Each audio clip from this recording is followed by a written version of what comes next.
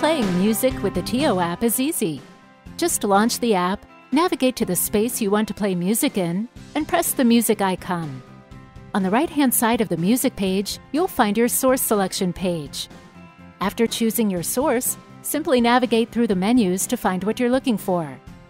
After selecting a song or internet radio station, the song information will be displayed on the left-hand side. On the bottom, you have your pause and play controls, and just above these controls you'll find your volume slider. Next to the volume slider, there's also a mute button. Stream Share is the ability to connect multiple audio elements together and play the same music in more than one space with less than a 10 millisecond cumulative delay. The Stream Share button is visible on the music page when audio is playing. To create a Stream Share, just press the button. The Stream Share menu will pop up, allowing you to add spaces to the Stream Share just by checking the box next to the space. Once you've got the party going, just press OK to finish. TIO audio elements have Apple AirPlay built in. It's important to note that AirPlay can only be used from compatible Apple iOS devices. If you're using your TIO audio elements in standalone mode, they'll show up automatically in your AirPlay list. If you have a full TIO system, please follow these steps. To use Apple AirPlay, connect directly to the MC by using the password visible in the System Setting page. The name of the MC's network will start with TIO. Just copy and paste this password in order to connect. Once you're connected directly to the MC, all the available audio elements will show up in your AirPlay list.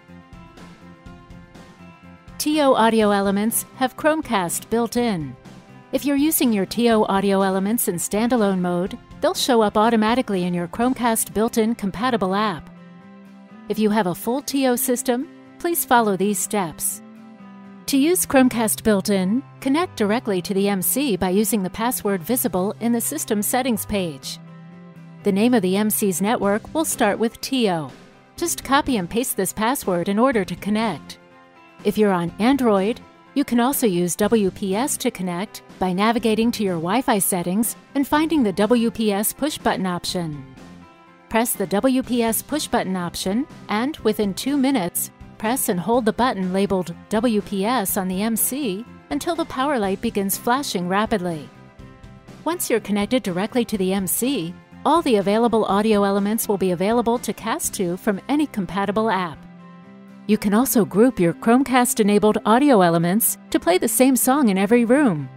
From your iPhone or Android device, open the Google Home app.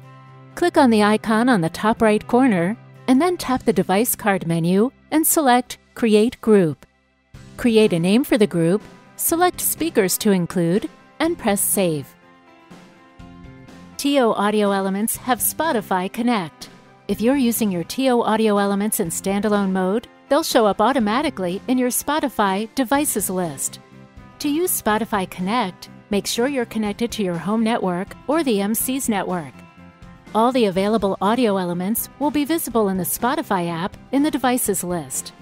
After connecting the initial time, Spotify will remember your devices and will allow you to play your music from any network with internet access.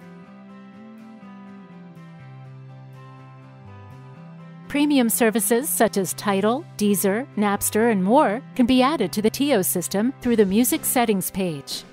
On the Music Settings page, scroll down and press the Manage Accounts button. If you haven't added any accounts before, select the account you'd like to add by tapping on the appropriate icon. Next, enter your username and password and click the Save button. If your login was successful, you'll be taken to a list of current accounts. If you already have accounts in your system, then the accounts list will have an Add Subscription Account button at the top.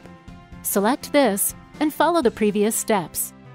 If you don't already have a subscription to the above accounts, touch here for a directory of music services you can add.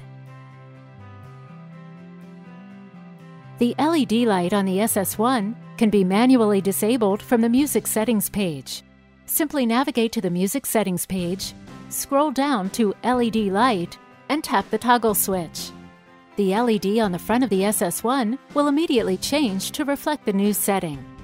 On a non-standalone system, you have the option to rename the optical input source. This can be used to make the interface more friendly to new users. For example, if a CD player is connected, you may want to rename the source to CD player. To rename the optical input, navigate to the Music Settings page and scroll down to rename Audio In. Tap the current name on the right, and you'll be prompted to enter a new name. Enter your new name and press the Save button. Factory Reset can be used to wipe all data from an audio element. This includes music accounts and passwords, Wi-Fi settings, and any additional data on the device that may be used by the services. It's important to note that if your SS1 was connected to the network over Wi-Fi, you'll have to connect an Ethernet cable to repair the SS1 with your system.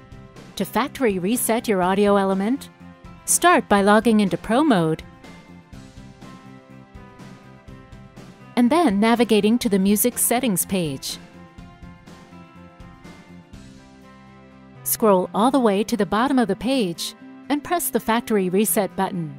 A confirmation dialog will pop up asking you to confirm your choice to wipe all the data from the element.